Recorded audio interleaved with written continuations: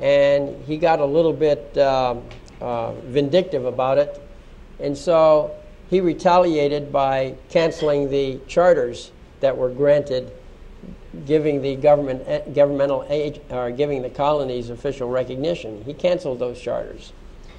So the result is that, technically speaking, there was no sovereignty, no sovereign law. So everybody became self-governing. We governed ourselves. So everyone became sovereign. And so when we finally got together for this modern constitution, I know we went through a phase. The colonies put together the Articles of Confederation, but that was the business of the colonies, not the business of the people. So when that wasn't working out, the people themselves stepped back into the picture. I mean, this is all theory, but it's theory that we generally accept in legal circles. And so the people stepped back into the picture, took command of the situation, and redefined the system. And so, and this is expressed in the preamble. If you look at the preamble, it says in the preamble, "We the people of the United States." Okay? So that we the people stepped in. Now, what we did, we had a purpose. We said in order to form we said where we're from. We're people, we're from the United States, and our purpose was to form a more perfect union, establish justice, ensure domestic tranquility, provide for the common defense, promote the general welfare, and secure the blessings of liberty to ourselves and our posterity. And what are we doing? We ordain and establish this Constitution for whom? For the United States of America. So we the people were from the United States, which is two words, and we ordain and establish this Constitution for those guys over there called, four words, United States of America. So, you see, we were basically the creators of the United States of America. And the word ordain means to authorize, to make law. So this is the law of the people speaking. And we, by ordaining, we created this whole thing in the legal sense.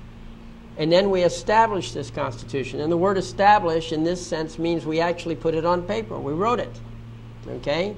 So we the people authorized it, and we the people established it, wrote it, so that there wouldn't be any confusion, I presume. So I want you to notice those words, ordain and establish. The people were sovereign, self-governing to begin with, and there is nothing in the word ordain and establish that says that we gave up anything. We were sovereign before we created it, and we're sovereign after we created it. So we the people gave up nothing. Well, that was a tough thing for the politicians to swallow. Okay? And over time, that was not really compatible with what they like to do. And because governments like to grow, and unfortunately they don't know when to stop, so they grow to the point where they consume their own people. But this Constitution was written in such a way there was no authority on the part of the government to do anything with the people. The government was a separate entity with its general functions, but there was nothing in the Constitution that authorized the government to take control of the people. So they had to do something about that. It took a long time for them to figure out what to do. But eventually they figured it out. They came up with this device called the 14th Amendment. Now, if you look at the 14th Amendment, all persons born or naturalized in the United States and subject to the jurisdiction thereof are citizens of the United States and of the state wherein they reside. You see, you're not a citizen of the United States unless you meet two basic conditions. The first condition is you have to be born here or naturalized, one of those two, but that's the first condition. The second mandatory condition is that you have to be subject to the jurisdiction. Well, if you're born here but not subject to the jurisdiction, then you're not a citizen of the United States. What are you then? Well, you're one of the people. The people are born here, but they're not subject. It's quite the opposite. The government is subject to the people. Okay? We, the people, ordained and created, or ordained and established this Constitution for those guys over there. Those, by the way, they're not really the government. The true government is the people themselves. We are self-governing. The proper terminology, although we call the United States of America organization a government, it's actually a government agency. Okay? You notice they're all called agencies? That's because there are agents. They're the agents of the people. They're carrying out tasks that we have mandated that they do for us if they want to get a paycheck from us. Okay? So, when you're a citizen of the United States, you become property of the United States. You have no rights, by the way, as a citizen. All you have is privileges granted by the government. But anyway, that's the background on that. Okay? So, if you're going to be one of the people, you have to know the difference between that and being one of the citizens. Now, you can be a citizen for some purposes and not a citizen for other purposes. After all, if you're in your sovereign capacity, you have the power, the legal power, to decide when you will or will not go into a contract with another party. And the federal government and the state governments are nothing more than other parties, okay?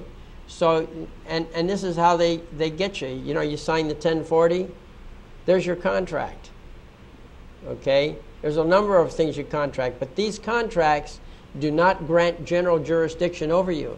They only grant jurisdiction over you for the purpose of that particular contract. If you have a driver's license, that does not mean you have to pay taxes. It does not mean you have to do a number of things. It only means that you have to have the driver's license according to your contract with them when you're doing the activities covered by that license. By the way, does anybody have a driver's license here? Okay. Pull it out and look at the back of it and see what it says. You might be surprised. It's in tiny print. And a lot of people cannot read small print. Okay? What does it say? Somebody read it out loud. This license is only valid for driving a motor vehicle. You ever wondered what a motor vehicle? Now we're going to talk legal language here. You know what a motor vehicle is? A motor vehicle is a self-propelled contrivance used in commerce. What does used in commerce mean? It means carrying passengers or cargo for hire. 18 U.S.C. 31. Right. If you look under, first of all, if you look at under California Code section, I think it's 15210, that's the one that says that the California definitions shall apply unless there's a federal definition. Okay? So California is not being subjected to federal jurisdiction. It's the other way around. California is volunteering into federal jurisdiction. So that's not an issue about whether or not there's federal jurisdiction. It says specifically in the code that, yes, they are obligated, you're not, but they are obligated to obey the statutes. And you don't need that dictionary because we have it specified in the statute exactly what a motor vehicle is. And it's got to be a self-propelled contrivance used to carry passengers or cargo for hire. And if it's not doing that, it's not a motor vehicle. It's that simple. You don't need the dictionary. If you look at the definition in section 15210, the state has volunteered into federal jurisdiction as far as definitions go. And by the way, all the states that receive federal highway funding, they have to meet federal standards. And so one of the federal standards is Title 18, Section 31, which has definitions. And in there you will find motor vehicle, 2 words, specifically defined as a self-propelled contrivance that's used in commerce.